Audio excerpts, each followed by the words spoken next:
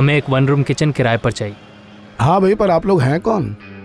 नाम पता, कहाँ से आए हैं, करते क्या हैं? हम भोपाल से आए। अगले महीने से मेरी जॉब शुरू हो रही। मेरा नाम राशिद पठान है और ये मेरी बीवी है शबनम पठान। देखिए, सबसे ज़रूरी है मैरिज सर्टिफिकेट। वो है ना आपके पास? निकाह किया है तो सर्टिफिकेट तो होगा ही ना। आप पहले हमें घर दिखा सकते हैं? આપાનગર પોલીસ સ્ટેશન સાંજટ નાકાના જંગલમાં એક બળી ગયેલ બોડી જોવામાં આવી છે। તત્કાળ ત્યાં પહોંચો। સંદેશ મળી ગયો। અમારી ટીમ સાંજટ નાકા જવા માટે રવાના થઈ ગઈ છે।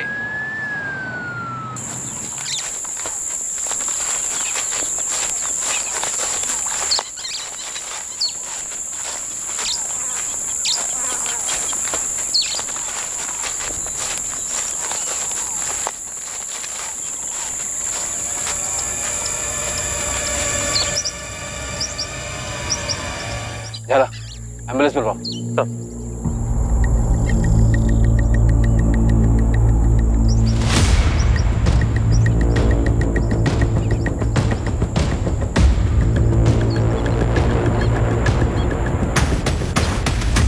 सर, आसपास तो कोई सुराग नहीं मिला। बॉडी पर भी कोई आइडेंटिफिकेशन नहीं है। और सर, जिस गांव वाले ने बॉडी को स्पॉट किया उसने भी किसी को आता जाता नहीं देखा सर। लाश को इसी बोरी में लपेट कर लाए होंगे और यहीं जलाया होगा, और काफी जलने के बाद इसी बोरी से आग बुझाई भी होगी। हो सकता है सर, क्योंकि बॉडी पर काफी स्ट्रॉन्ग कैरोसिन की स्मेल है। बलदेव, जवान औरतों की मिसिंग रिपोर्ट चेक करनी होगी। दोषी है डबल मर्डर है। प्रेग्नेंट थी? 4 महीने का फीटस था। शायद बच्चे को मारने के लिए इस औरत को भी मार डाला गया। काफी यंग औरत, लड़की कहना सही होगा। एज 18 से 23 के बीच की। 18 से 23 का रेंज काफी बड़ा होता है डॉक्टर। फेस के साथ बॉडी भी पूरी तरह से जली हुई है। ऐसी हालत में एक्चुअल एज बताने के लिए थोड़ा टाइम लगेगा। वैसे आपके पास बाकी डायमेंशंस हैं। Height 5 feet 5 inches, wait 55-56 KGs और ब्लड ग्रुप O पॉजिटिव। मौत का कारण? विक्टिम को गला घोंटकर मारा गया है। सर, 4 महीने पहले हिम्मतनगर से एक लड़की गायब हुई थी। उसकी फोटोज और डिटेल आई थी। ये इस जंगल वाली लाश के साथ मैच कर रही है सर। नाम मानसी पटेल, उम्र 20 साल, height 5.2, wait 51 KG, blood group O positive. लगभग एग्जैक्ट मैच है। बस वो जंगल वाली लड़की प्रेग्नेंट थी। सर, लड़की के घर वालों ने शिकायत दर्ज करवाई है कि इस लड़के ने इस लड़की को भगाया। फैज खान से। मेरा नाम राशिद पठान है और ये मेरी बीवी है शबनम पठान। 20 वर्षीय मानसी पटेल और 25 वर्षीय फैज खान जब 4 महीने पहले गायब हुए थे, तब दोनों के हताश घर वालों ने जबरदस्ती भागने के आरोप प्रत्यारोप लगाए थे। लेकिन तब ना तो उन्हें पता था और ना ही इन्वेस्टिगेशन टीम को कि इस केस की हकीकत क्या थी और आने वाले दिनों में यह केस कितना घुमावदार साबित होने वाला था। साहब, ये कहाँ लिखा है कि सिर्फ लड़का ही लड़की को भगाता है? अरे आजकल की लड़कियां कुछ कम है क्या? सर, इस औरत को बोलिए मेरी बेटी पर उंगली ना उठाए। इस औरत का क्या मतलब? तमीज से बात करो, समझे? इनका लड़का परेशान करता था हमारी मानसी को। जरूर इन लोगों ने कुछ खिला पिला दिया होगा मेरी बेटी को। इन लोगों ने का क्या मतलब है? हमें कोई ऐसा समझ रखा है, अपनी लड़की तो संभाली नहीं जाती। एक मिनट, जो बजाइए आप लोग, कोई कुछ नहीं बोलेगा। पुलिस स्टेशन है ये। तो बोल, इधर आओ। इनको SI अपनी के पास लेकर जाओ। आप लोग इनके साथ जाइए और रिपोर्ट लिखवाइए। और अब आप बोलिए। साहब, मैंने बताया ना, मेरा बेटा फैसल बहुत सीधा है। उसका अपना गैराज है, ऑटोमोबाइल का कोर्स किया उसने, सब अच्छा चल रहा था। इसकी बेटी ने उसे लपेटे में ले लिया है, फांस लिया है उसे। बड़ी मुश्किल से हमने उस लफंगे को अपनी बेटी मानसी से दूर किया है। हम तो अपनी बेटी की ग्रेजुएशन पूरी होने का इंतजार कर रहे हैं ताकि उसकी शादी कर सके। हमारी अपनी बिरादरी, देखिए वो लड़की हमें घर में चाहिए ही नहीं और ना ही चाहिए उस बिरादरी की चिट्ठी। साहब, आप लोग तुरंत इस पे एक्शन लीजिए, वरना मामला सांप्रदायिक बनाकर दोनों तरफ के ठेकेदार इस पर कूद पड़ेंगे। देखिए मैडम, दंगे वंगे छिड़ जाएंगे, जो हम बिल्कुल नहीं चाहते हैं। हमें तो बस हमारी बेटी सही सलामत लौटा दीजिए। शांति बनाए रखिए, हम मानसी को ढूंढ लेंगे और पक्का ढूंढ लेंगे। आपके पास उसकी कोई तस्वीर है? साहिल, भाई की तस्वीर होगी ना तेरे मोबाइल पर? दिखा इन्हें। हाँ, दिखा दो।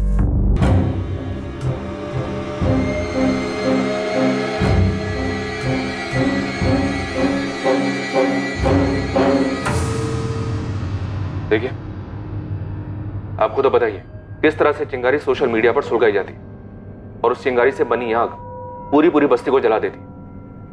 तो मेरा मशवरा ये है, थोड़ी शांति रखिए आप लोग। जलेबी लाश की फोटो और पोस्टमार्टम रिपोर्ट हिम्मतनगर के करमवीर नगर थाने भेजो तुरंत।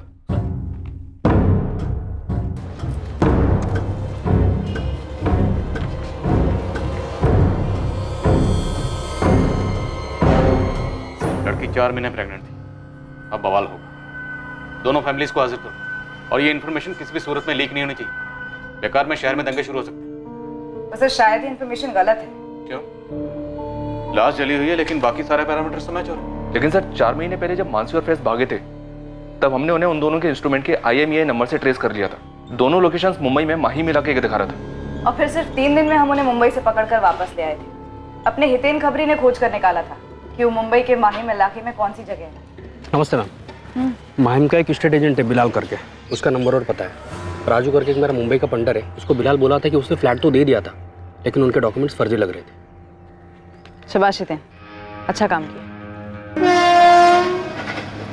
मैं उसी रात की ट्रेन से मुंबई पहुंचा और मुंबई पहुंचते ही सबसे पहले बिलाल एस्टेट एजेंट के ऑफिस पहुंचा।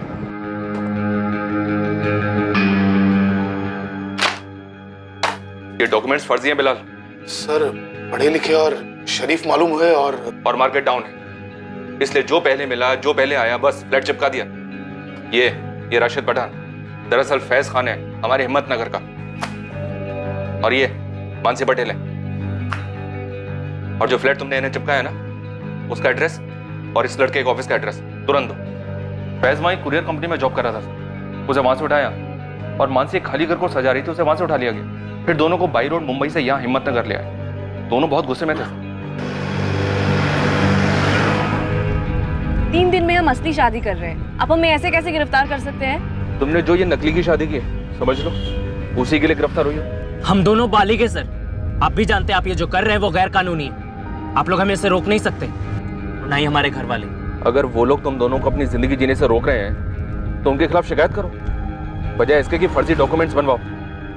बालिग हो तो बालिगों की तरह पेश आओ ना।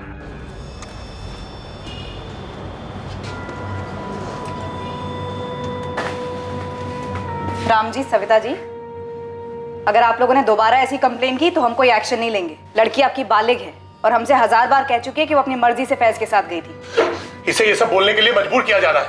मुझे किसी ने मजबूर नहीं किया है। तू चुप रह, मुंह बंद रख। चल घर चल तू। चल। अरे नईम जी, देखिए ये आपका घरेलू मामला है, अगर आप इसे घर में निपटा लें तो अच्छा है। कानून बालिगों का साथ देगा, बिरादरी का नहीं। जब गायब हुए थे तो ये इन्फॉर्मेशन आप लोगों ने सभी पुलिस स्टेशन में भेजी होगी, हमेशा की तरह। पूरे स्टेट के हर एक थाने में भेजी गई थी, पूरी डिटेल और तस्वीरों के साथ। और जब वापस मिल गए, घर वालों को लौटाए गए, क्या ये इन्फॉर्मेशन भी बाकी पुलिस स्टेशन को दी गई कि दोनों मिल गए? शायद मिस कर दिया सर। गलती यही हुई। प्रांतिज पुलिस को अभी भी लग रहा होगा कि दोनों गायब हैं, इसलिए दौड़ 2-4 हुए। 1 मिनट सर, ये भी तो हो सकता है हम मानसी और फैज को 4 महीने पहले वापस लेकर आए थे। ऐसा भी तो हो सकता है कि ये दोनों फिर से कहीं भाग गए और मानसी के साथ कुछ हुआ हो।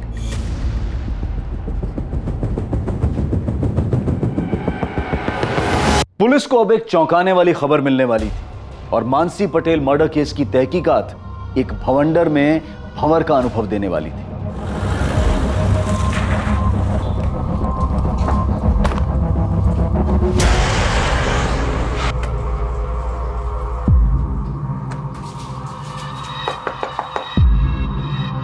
सविता जी, मानसी कहाँ है?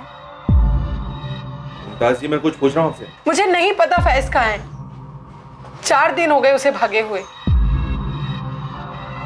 फिर से वो कमीना उसे भगा के ले गया, वही फैज।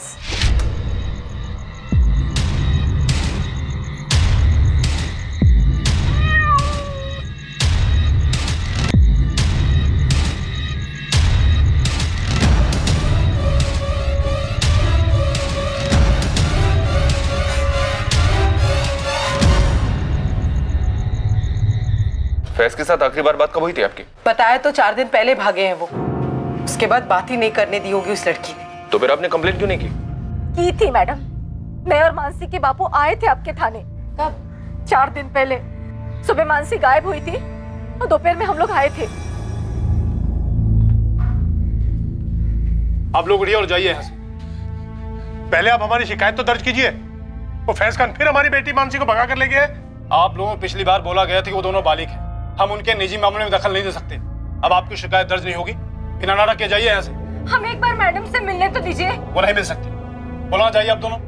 आप राम जी को लेकर कल सुबह हिम्मतनगर सिविल हॉस्पिटल में आ जाइए। हॉस्पिटल? क्यों? प्रांतिज पुलिस को एक लाश मिली है। हाइट, बॉडी, ब्लड ग्रुप, उम्र सब कुछ मानसी से मिलता है। कत्ल के वक्त वो 4 महीने प्रेग्नेंट थी।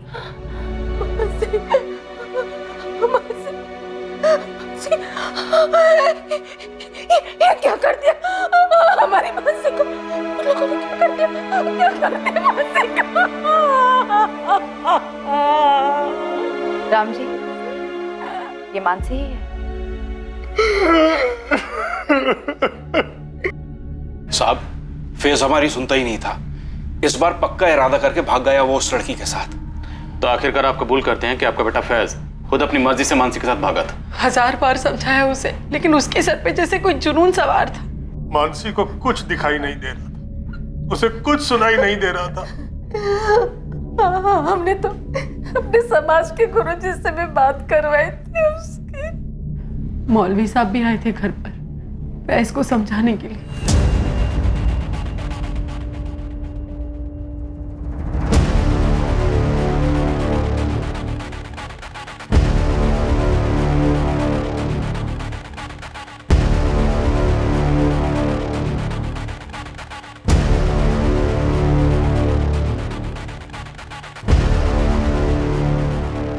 बिरादरी का तो छोड़िए, माँ बाप का भी ख्याल नहीं किया और पीछे अपना ये मोबाइल छोड़ गया था।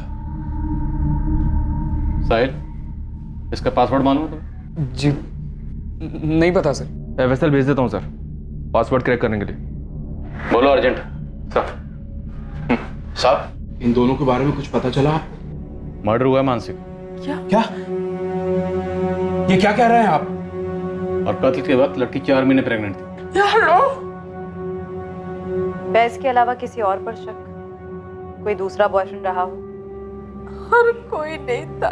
बिरादरी में से किसी को कुछ पता चला हो और गुस्से में कुछ कर दिया हो बिरादरी की इज्जत के खातिर?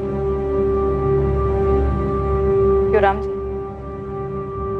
जी नहीं मैडम, इस फैज को फांसी नहीं, इसको जिंदा जला देना चाहिए। क्या बोल रहे हैं आप? मेरा बेटा किसी का खून नहीं कर सकता। सब गलती की है मेरे बेटे ने, लेकिन वो उससे बहुत प्यार करता था और अगर इस तरह मार ही डालना होता तो 3 बार उसके साथ भागता नहीं वो। क्या 3 बार? इसके पहले तो मुंबई भागे थे ना, जब वापस लेकर आए थे हमने। उसके पहले भी कहीं भागे थे? मुंबई जाने से पहले एक बार और, उसके 1 साल पहले। दरअसल वो लड़की मानसी मेरे बेटे साहिल की दोस्त थी। क्लासमेट थी sir. Happy birthday to you. Happy birthday to you. Happy birthday to you. Happy birthday dear Sahil. Happy birthday. अरे पहली बाइट फैमिली को।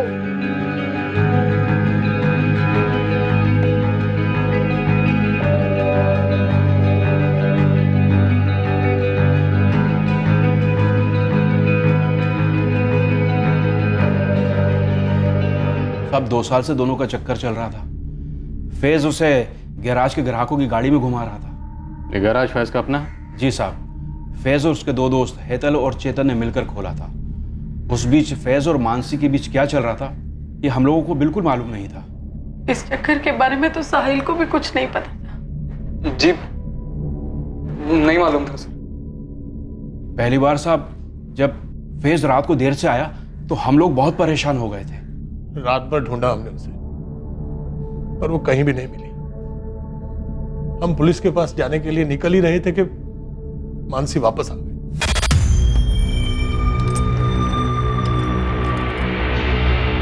मानसी?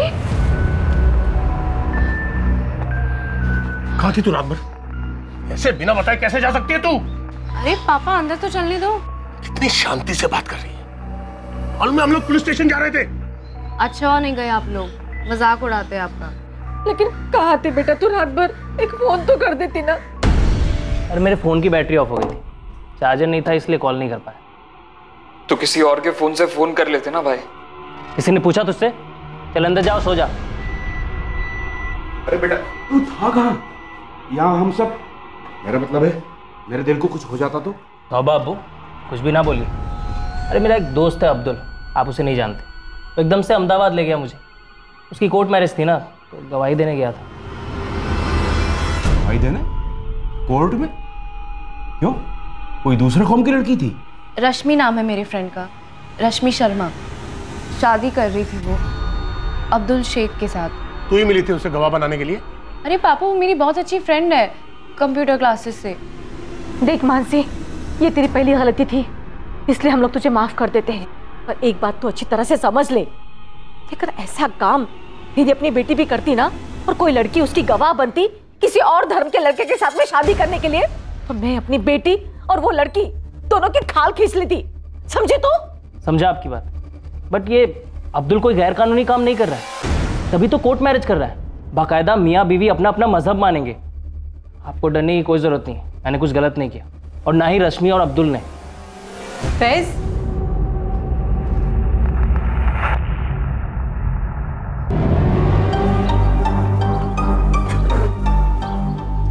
हमारा एक्सपेरिमेंट पूरी तरह से फेल नहीं हुआ है फैज।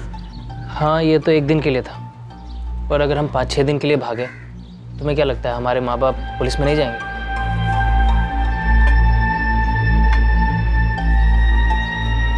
मुझे तो लगता है कि हम डायरेक्ट बता ही देते हैं, मम्मी पापा ये फैज है, फैज खान, मैं इसे लव करती हूँ और हम शादी कर रहे हैं, बस फिर स्टोरी ही खत्म। चुप, स्टोरी शुरू होने से पहले ही खत्म हो जाएगी। तो फिर और क्या करें? एक काम करते हैं, एक बार फिर से भागते, देखते हैं मेरे अम्मी अब्बू और तुम्हारे मम्मी पापा पीछे पड़ते हैं। डन। कभी? और जब दूसरी बार भागे तो आप ही लोग 3 दिन में मुंबई से उन्हें ढूंढकर वापस ले आए थे। सब कुछ ठीक ही था, हमें लगा दोनों एक दूसरे को भूल गए, और फिर 4 दिन पहले फिर भाग गए। मैंने इससे कहा कि हम पुलिस में गए तो बदनामी हमारी होगी। आखिर लड़की को लेकर हमारा लड़का ही भागा है ना। साहब, मेरा बेटा उस लड़की से बहुत प्यार करता था। जिस लड़की की बात आप कर रही हैं, कत्ल हो चुका उसका। कत्ल के वक्त लड़की 4 महीने प्रेग्नेंट थी। कैसा प्यार था ये? साहब, मैं आपसे कह रही हूँ, फैज उस लड़की का क्या किसी का कत्ल नहीं कर सकता है। तो फिर मानसी को कौन मार सकता है? आपकी बिरादरी में या खानदान में ऐसा कोई है जो इन दोनों के इस रिश्ते को जानता है और जो इसके सख्त खिलाफ है?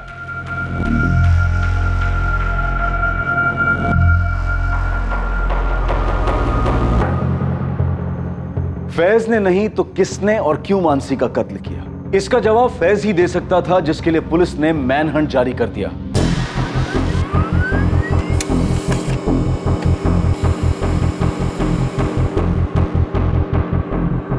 पूरे गुजरात, मुंबई और आसपास के सभी छोटे बड़े शहरों में फैज खान के डिटेल्स भेजे गए।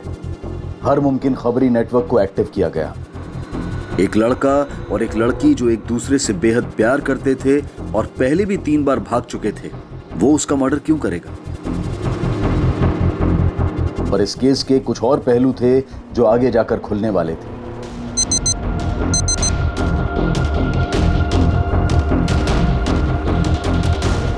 कुछ और खिलाड़ी थे जिनका किरदार उभर कर आना बाकी था।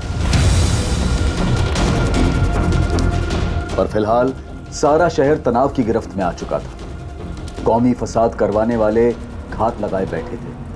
पुलिस जबरदस्त दबाव में थी फैज को ढूंढकर मानसी के कत्ल की सच्चाई को सामने लाने के लिए। पर इस सब के परे दूर, काफी दूर एक और कहानी लिखी जा रही थी। असल में कलम से कागज पर लिखी जा रही थी।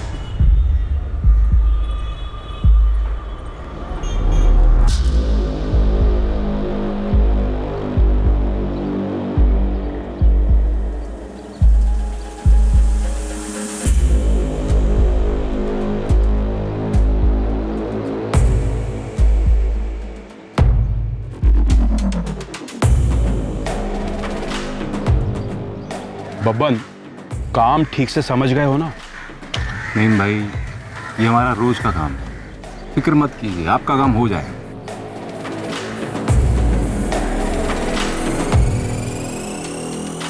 लखन, किसी को कानो कान खबर नहीं होनी चाहिए, और पुलिस को तो बिल्कुल भी नहीं। अरे रामजी भाई, शांति रखो।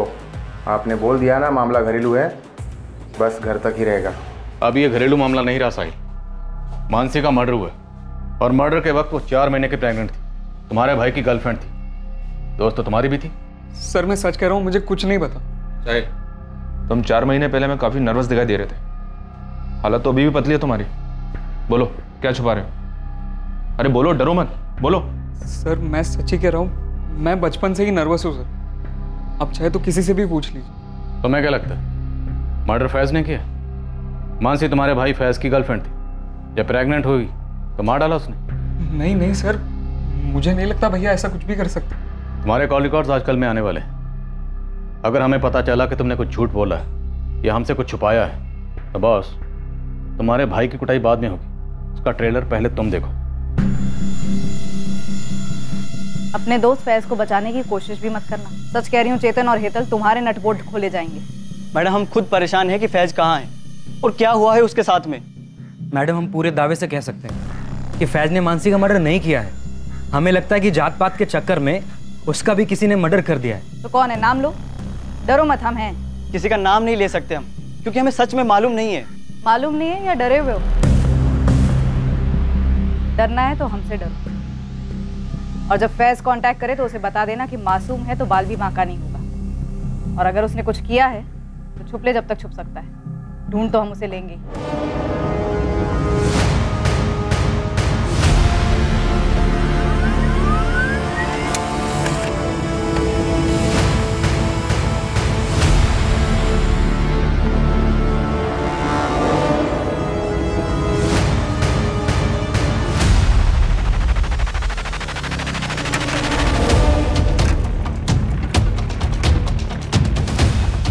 पोस्ट किए गए तीनों खत दरअसल एक ही खत की 3 कॉपीज थीं जो 3 अलग अलग एड्रेसेस पर पहुंचने वाली थी। और ये चौंकाने वाले खत मानसी मर्डर केस पर नई रोशनी डालने वाले थे। सर, फैज के भाई साहिल खान और उसके गराज के पार्टनर्स चेतन पंड्या और हेतल देसाई के फोन रिकॉर्ड स्कैन किए। कुछ शक करने जैसा तो नहीं निकला है। भाई साहिल खान पे स्पॉट डालना होगा। वो जिस तरह से नर्वस रहता है, उसकी बॉडी लैंग्वेज से लगता है कि फैज खान के बारे में पक्का कुछ जानता है। और ये एक लेटर है आपके नाम। आज के जमाने में लेटर कौन भेजता? किसने भेजा? फैज खान?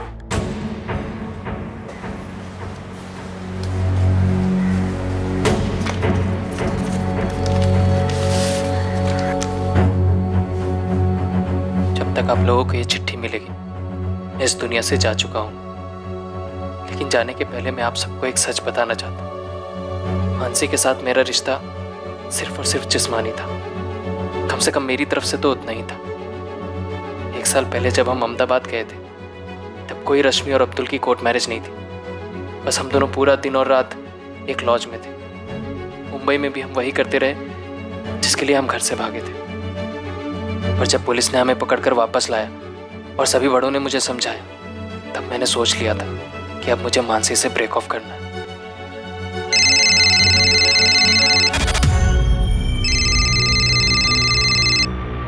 हाँ बोलो। लेकिन मानसी ने मुझ पर एक बॉम्ब डाल दिया। ऐसा कैसे हो सकता है? तुमने तो कहा था सेफ है। तो हो गया तो मैं क्या कर सकती हूँ? अब हमें शादी करनी होगी फैज। हम अहमदाबाद चले जाते, कोर्ट मैरिज कर लेते कल ही। शादी कोई इंस्टेंट कॉफी नहीं है कि बस कर ली। उस दिन लॉज रूम में तुमने ये सब नहीं सोचा था? जो भी हुआ वो हम दोनों की मर्जी से हुआ। मैंने कोई जोर जबरदस्ती नहीं की थी तुम पे। तो शादी करना तुम्हारी मर्जी नहीं है? इतना सब कुछ हो गया और सब बड़ों ने भी समझाया। मानसी, मुझे लगता है हम दोनों की भलाई इसी में है कि हम अब अलग हो जाएं। देखो, तुम इस बच्चे को अबॉर्ट कर दो। जो भी खर्चा आएगा मैं पे करूंगा।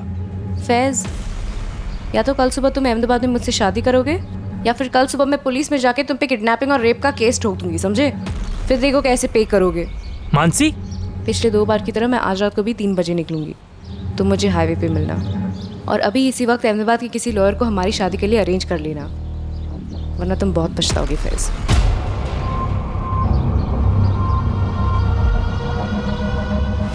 मेरे पास कोई चारा नहीं था तो मैं अगले दिन उसको लेकर निकल पड़ा अहमदाबाद के लिए। लेकिन हम अहमदाबाद गए नहीं।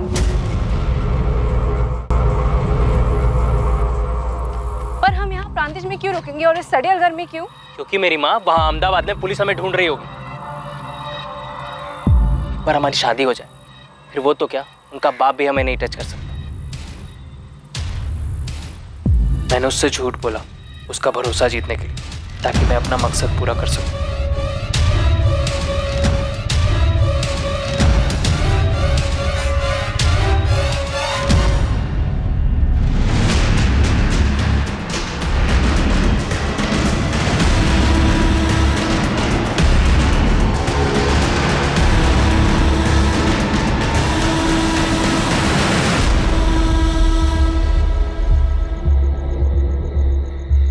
जानता हूं मैं और भाग नहीं सकता, और मैं पूरी जिंदगी जेल में नहीं गुजारना चाहता। अपने अम्मी अब्बू को जीते जी जिल्लत की उम्र कैद नहीं देना चाहता। बस जाते जाते आप सबसे इतना कहना चाहता हूं कि इस मसले को धर्म वाला मसला ना बनाया जाए। पूरी गलती सिर्फ और सिर्फ मेरी है, एक कमजोर खुदगर्ज इंसान की। अल्लाह हाफिज अम्मी, अब्बू, साहिब और मानसी के मम्मी पापा, आपसे तो मैं माफी मांगने के भी लायक नहीं। हरेश, लेटर दिल्ली से आया और चांदनी चौक के एरिया से पोस्ट किया गया।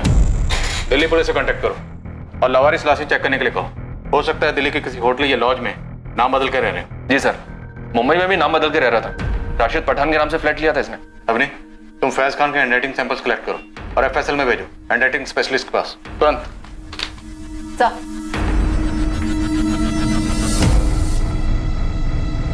अब तो पुलिस को भी कोई शक नहीं होना चाहिए कि हमारी मानसी को इस फैज ने ही मार डाला। मैं तो शुरू से ही कह रहा था कि ये लड़का गलत है, गलत है।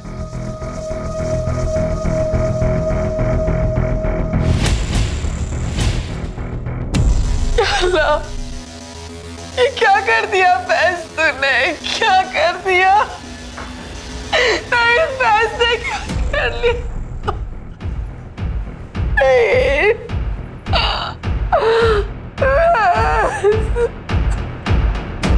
इस केस की कई परतें खुलने लगी थीं और कुछ परतें उस लेटर में थीं जिसका वेरिफिकेशन फॉरेंसिक लैब करने वाली थी।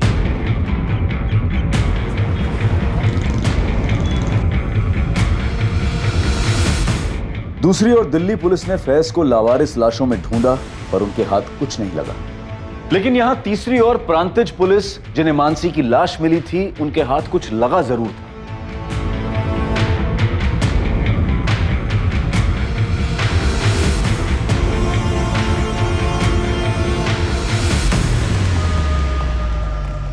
सर, ये जंगल के बाहर का सीसीटीवी जहां से उस रात को ये गाड़ी गुजरी, और यहीं से लगभग 1 किलोमीटर अंदर हमें मानसी की जली हुई लाश मिली थी। पोस्टमार्टम रिपोर्ट भी यही कहती है कि लाश रात को 1 से 1:30 के बीच चली थी और ये कार 1:33 पर वहां से निकली। हो सकता है कि इस कार में मानसी की लाश लाई गई हो और यह आदमी फैज से कनेक्टेड हो। जाला, इस कार को ट्रेस करो। वैसे भी हमें काफी देर हो चुकी है, काश ये फुटेज हमें काफी पहले मिल गई होती। यहां प्रांतिज पुलिस को एक रहस्यमयी गाड़ी की लीड मिली और वहां हिम्मतनगर पुलिस के हाथ भी एक बहुत बड़ा सुराग लगा जब फाइनली फैज के सेल फोन के पासवर्ड को क्रैक कर लिया गया। और अब सामने आया एक चौंकाने वाला नया angle. Happy birthday, dear Sahill.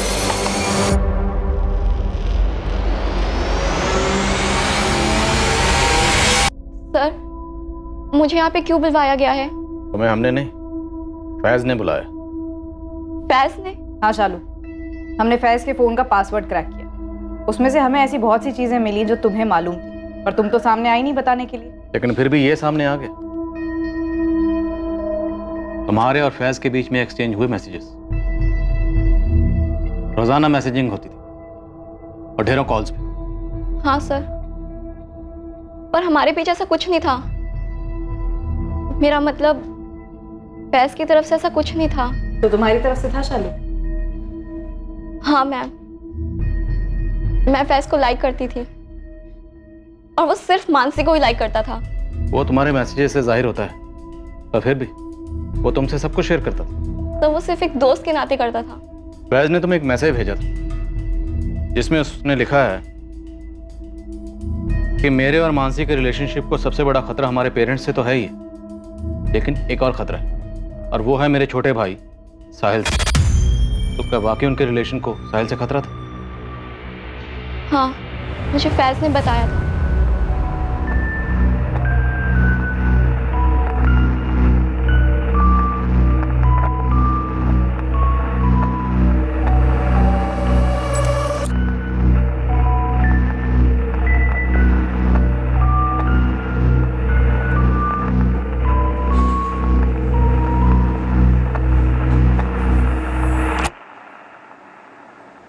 Actually Mansi Faiz को साहिल के बर्थडे पर मिली थी 1 साल पहले ही, और उस दिन साहिल मानसी को प्रपोज करने वाला था।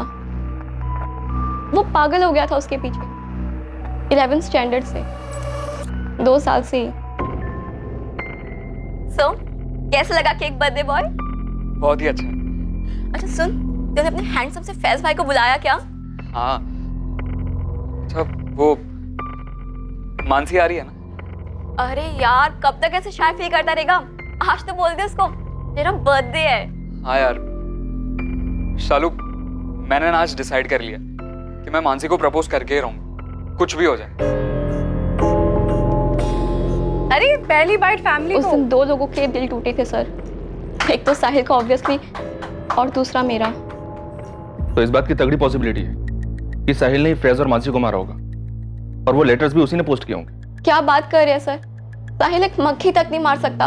शालू, तुम्हें सब कुछ खुद आकर बताना चाहिए था, पर अब साहिल बताएगा। परेश, हाँ साहिल।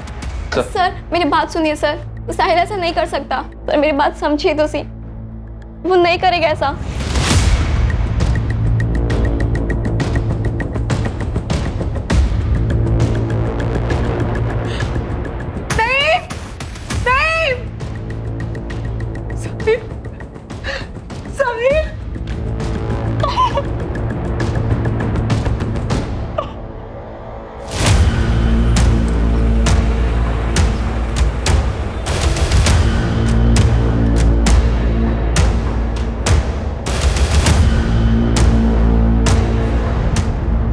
क्या ढूंढ रहे आप? देखिए, मुझे जानने का हक है। आप लोगों की गलत फहमी के कारण मेरे पूरे दिन का नुकसान हो गया। कौन भरपाई करेगा इसका? अरे कुछ बोलो यार।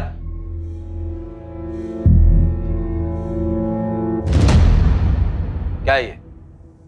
रात में मेरी गाड़ी बस रास्ते से गुजर रही है, और क्या? ये उस रात की फुटेज है जब जंगल में एक औरत की लाश ठिकाने लगाई गई थी। तो मैंने ठिकाने लगाई? तुम्हारी गाड़ी गुजरी जंगल से, शॉर्टकट रास्ता है। मेरे अलावा वहां से हजारों लाखों गाड़ियां गुजरती है और गुजरती भी रहेंगी। उस रात तुम क्या कर रहे थे वहां पर? रंजीत ने मेरी बेटी का घर है, नादी का जन्मदिन था, हिम्मतनगर से वापस आ रहा था, और आप यहां पर बैठकर लाश-वाश की बात कर रहे हैं। सर, गाड़ी में कुछ नहीं मिला सर।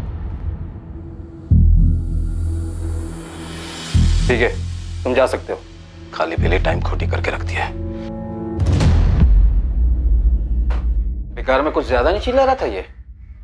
चोर की दाढ़ी में तिनका। सर, इस अरविंद पारी के पीछे खबरें लगा देता। साहिल कहाँ है?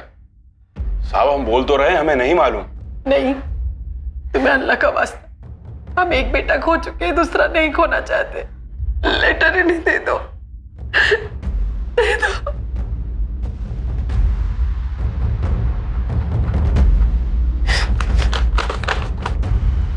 अम्मी, अब्बू, दरअसल मैं मानसी से प्यार करता था, पर फैज भाई को वो अच्छी लगने लगी। मुझे इस बात से बहुत तकलीफ थी। मुझे पता चला था कि मानसी भी घर से गायब थी। ठीक तभी जब फैज भैया गायब हुए थे, मैंने 2 और 2 साथ में जोड़ लिया कि भाई और मानसी साथ में ही गायब हुए होंगे। और मैंने भाई से पूछा, कल दिन भर और रात भर आप मानसी के साथ थे ना? हाँ, तो अम्मी अब्बू को बोलेगा, चुगली करेगा मेरी? मानसी मेरी गर्लफ्रेंड है, तुझे प्रॉब्लम है इससे? हाँ है प्रॉब्लम, क्योंकि मैं भी लाइक करता हूँ उसे 2 साल से। अबे ढक्कन, पहले क्यों नहीं बताया? आपको सब पता था भाई, मैं दिन भर उसके बारे में बातें करता था। मेरे बर्थडे पे भी पहला केक मैंने उसे खिलाया था। आपको सब पता था भाई। देख, अचकानी बातें मत। तूने कभी मानसी से कुछ कहा या मानसी ने तुझे कुछ बोला? नहीं ना? देख, मानसी अब मेरे साथ है, तुझे समझना पड़ेगा। नहीं समझना है मुझे। देखो भाई, अगर आपने मानसी के साथ कुछ भी गलत किया ना, तो मैं मार डालूंगा आपको, और फिर खुद को। इसमें हम क्या कर सकते हैं सर? फैज ने मारा हो या साहिल ने मारा हो, इनके पूरे खानदान को जेल में डाल दीजिए सर। जिसने भी मारा है हमारी बेटी को, हमें सिर्फ इंसाफ चाहिए। साहब, हमें तो लगता है दाल में अभी भी कुछ काला है। मेरे दोनों बेटे, नहीं, हमारी परवरिश इतनी गलत नहीं हो सकती। देखिए, फिलहाल तो यही लगता है कि फैज ने मारा, और उसने मारने के बाद चिट्ठियां भिजवाई और खुद फरार हो गए। दिल्ली में फैज की लाश नहीं मिली, या फिर हो सकता है कि साहिल ने मारा और वो चिट्ठियां किसी और से भिजवाई उसने। लेकिन वो दिल्ली गया ही नहीं। किसी और से भिजवाई होंगी, चिट्ठियां भिजवाना मुश्किल नहीं है। सर, फोरेंसिक लैब से फोन आया था। हैंडराइटिंग एक्सपर्ट ने दोबारा चेक किया, वो हैंडराइटिंग फैज की नहीं है। अब नहीं, साहिल के लिए तुरंत रेड अलर्ट जारी करो, बच के नहीं निकलना चाहिए। साहब, इस बार तगड़ी खबर लाया हूँ। नईम खान, लड़के का बाप, उसने बबन कुरैशी को पैसे दिए। मानसी को मारने के लिए? अब वो तो बबन से निकलवाओ ना आप। चल ठीक है, और कुछ? ये तो आधी खबर है साहब, और एक सुपारी गई थी। अब किसकी? रामजी पटेल, लड़की का बाप, उसने हिस्ट्री शीटर लखन पांडे को पैसे दिए। फैज की सुपारी? ये क्या खिचड़ी है? खिचड़ी उनकी अम्मा बोलिए साहब, और आगे भी सुनिए। जैसे ये फैज का सुसाइड वाला स्टोरी निकला ना, रामजी पटेल ने तुरंत लखन पांडे को फोन करके कॉन्ट्रैक्ट कैंसिल कर दिया। मैं तो कहता हूँ साहब, नईम खान और रामजी पटेल को टटो। सर, चोर की दाढ़ी में तो वाकई बहुत बड़ा तिनका दिखा सर। कोई कनेक्शन मिला उस अरुण पारिक का? बिल्कुल सर, खबरी रामचंद को लगाया था इसके पीछे, और उसने बताया कि अरुण पारिक की बहुत ही खास दोस्त थी। सोचिए किसके साथ? फैज खान की फैमिली से? नहीं सर, मानसी पटेल के फादर रामजी पटेल के साथ।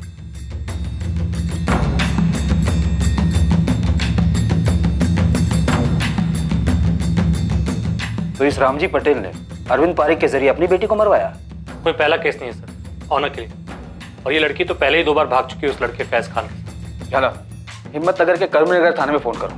जी जी झाला sir, ji thank you so much. कौन था मानसी पटेल का कातिल? क्या फैज ने सुसाइड किया था या वो जिंदा था? क्या मानसी के पिता रामजी पटेल ने पहले अपनी बेटी मानसी को मरवाया और फिर शायद फैज का कत्ल प्लान किया ताकि शक फैज पर आए? या फैज के पिता नईम खान का मानसी और शायद फैज की भी हत्या में हाथ था? एक तरफ आशिक साहिल खान भी पुलिस की रडार में एक तगड़ा संदिग्ध था। यह संभावना भी कमजोर नहीं थी कि फैज ने ही मानसी को मार डाला था और किसी और से लेटर लिखवाकर फरार हो गया था। परेश सर, ये दोनों हिस्ट्री शीटर्स पांडे और कुरैशी, जिसको नईम खान और रामजी पटेल ने सुपारी दी थी, दोनों के पीछे लग जाओ। सर, अब नहीं सर, साहिल खान, तुम्हें जो करना है करो, लेकिन ये साहिल खान मुझे आज के आज अपने कैबिन में चाहिए। जी सर। हाँ बोलिए थे। ईडर में हूँ मैडम, और वो आपका साहिल खान भी इधर ही है। वड़ा पाव वाले ने टिप दिया था मेरे को। पता कर कहाँ रह रहा है और पीछा कर, मैं पहुंच रही हूँ। जी मैडम।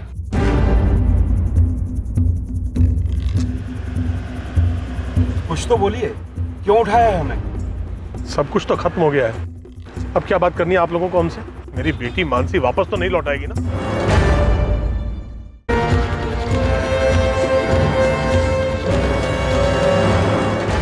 चल फटाफट शुरू हो जा, बता दे कि कैसे मारा मानसी को और फैज को भी। सर मैं सच कह रहा हूं, मैंने मानसी को नहीं मारा, सच कह रहा हूं सर। हाँ, लेकिन मैंने भाई का और मानसी का रिश्ता तोड़ने का ट्राई जरूर किया था। जब पहली बार भाई और मानसी भागे थे और मेरा भाई से झगड़ा हुआ था, तब ना मेरे अम्मी अब्बू को पता था मानसी के बारे में और ना मानसी के माँ बाप को पता था, पर मैंने उन्हें बताया। हेलो रामजी पटेल, तुम्हारी बेटी मानसी कल दिन भर और रात भर फैज खान नाम के एक मैकेनिक के साथ थी। क्या बकवास कर रहे हो? कौन हो तुम? शुभचिंतक बोल रहा हूँ, संभाल लो मानसी को, वरना उसकी जिंदगी तो बर्बाद होगी, साथ में खून की नदियां बहेगी वो अलग। जब दूसरी बार वो लोग भागे तो मेरी जान ही निकल गई। सोचा वो लोग शादी वादी कर लेंगे तो, लेकिन फिर आप उन्हें वापस पकड़ कर लाए। तब मैंने सोचा कि अभी नहीं तो कभी नहीं। फिर मैं मानसी से मिला। मानसी, दरअसल मैं तुम्हें 2 साल से ये बात कहना चाह रहा था, पर कभी हिम्मत ही नहीं कर पाया।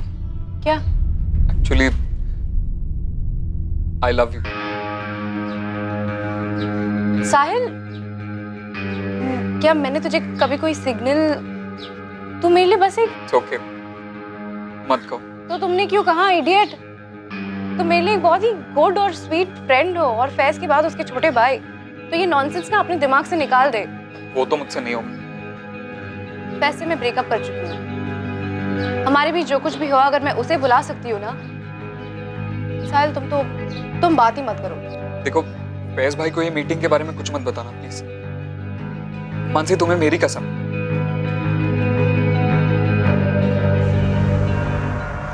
ऑब्वियसली मुझे नहीं पता था कि वो प्रेग्नेंट, और भाई के साथ ब्रेकअप करने वाली बात वो भी झूठी थी। 2 महीने बाद वो लोग तीसरी बार भागे और फिर ये न्यूज आई।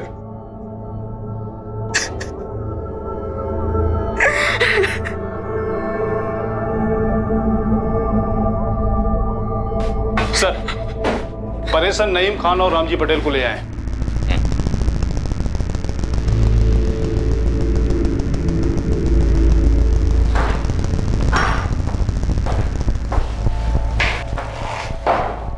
साहब, मैंने बब्बन को पैसे दिए थे, लेकिन मानसी को ढूंढने के, ताकि ये लोग मेरे फैज के साथ कुछ कर ना दे। मुझे भी यही डर था। मुझे फैज को अपने कब्जे में रखना था ताकि ये लोग मानसी को छोड़ दें, लेकिन उस फैज ने ही मानसी को मार दिया और मेरे फैज ने खुद की जान ले ली। फैज की लाश नहीं मिली अभी तक। दिल्ली पुलिस ने सारी लावारिश लाशें चेक कर ली। साहब, हो सकता है खुदकुशी ना की हो, इन्हीं लोगों ने मरवा दिया हो। क्या पकड़े हो? कुछ भी बोलते हो। शुरू से देख रहा हूं तुम दोनों को, बबन कुरैशी और लखन पांडे, यहीं दोनों 24 घंटे में यहीं उल्टे लटके होंगे। फिर देखता हूं तुम दोनों को क्या बोलते हो। इस केस में कुछ ऐसे खिलाड़ी थे जिनका इस केस से कोई ताल्लुक नहीं था। कुछ ऐसे लोग जो किसी अनजान चिता पर अपने मतलब की रोटी सेक रहे थे। नीलेश बारोट एक इंश्योरेंस एजेंट, मोहित मकवाना एक सरकारी डिपार्टमेंट में आर्किटेक्ट,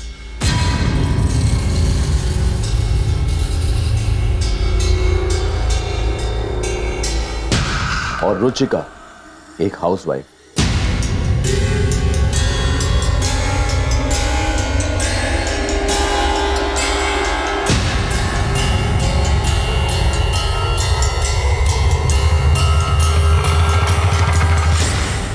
अहमदाबाद के एक इंश्योरेंस एजेंट, एक आर्किटेक्ट और एक हाउसवाइफ का हिम्मतनगर में हुई इस इंटर कम्युनिटी लव स्टोरी और भयंकर मर्डर केस के साथ क्या ताल्लुक था, इसका चौंकाने वाला खुलासा हम करेंगे कल रात इस केस के दूसरे और आखिरी भाग में। पर सबसे बड़ा खुलासा जो होगा वो ऐसा होगा जिसकी एक लंबे अरसे में आपने कल्पना भी नहीं की होगी। अब मैं अनूप सोनी आपसे विदा लेता हूं, फिर मुलाकात होगी एक और नए केस के साथ। और याद रखें, क्राइम और आपके बीच में सिर्फ इतना फर्क है कि आप कितने सतर्क हैं। सतर्क रहें, सुरक्षित रहें। जय Hind. For more updates, subscribe to our channel, click the show links and enjoy watching the videos.